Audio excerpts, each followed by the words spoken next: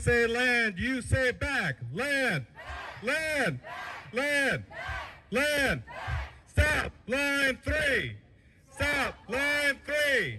Stop, line 3. Stop, line 3.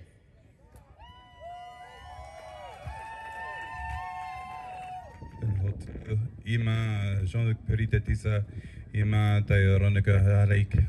etisa. My name is Jean-Luc Pierite. I'm a member of the Tunica-Biloxi Tribe of Louisiana.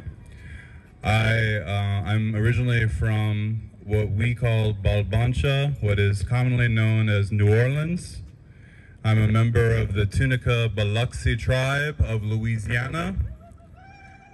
I live and I work on the traditional indigenous territory of the Massachusetts Nation, who continue to this day in part through their lineal descendants, the Massachusetts Tribe Ponkapog, and acknowledging the land wherever we are always making agreement with our host tribe. One such agreement is to support every effort of every host tribe to make sure that we support the rematriation of land and natural resources back to the original peoples.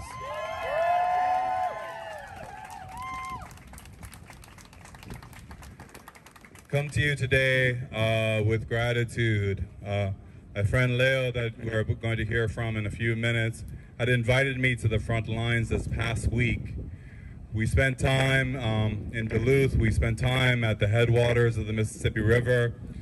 We spent time at Shell City Campground, held by Winona LaDuke. And we also went back to Minneapolis and visited George Floyd Square. Because there is no environmental justice without racial justice.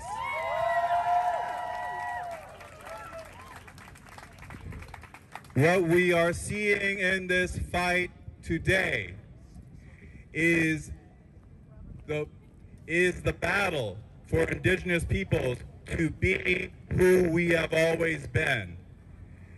The treaty rights that the Anishinaabe are fighting for to gather wild rice in their homelands, a place in the whole world where only that wild rice grows. A place where they can hunt, a place where they can fish, a place where they can care for the land as they have done for millennia. This is the fight that we have today. And our people have paid for it. Not only the people in the camps that have chained themselves to the machinery to stop every inch of line 3. Not just that, but we also call into mind all of our women, our missing and murdered indigenous women that have been impacted by all of these projects. We honor all of the children who lost their lives to the residential and boarding school systems, who died because they dared to speak their language. They dared to be who they were in their homes. We honor those children. And so as we are going to set out today to take down this black snake, and we stand in front of this Government Accountability Office and the Army Corps of Engineers, and we call for accountability. We call for President Biden to finally honor the treaties, pull the permit for line 3,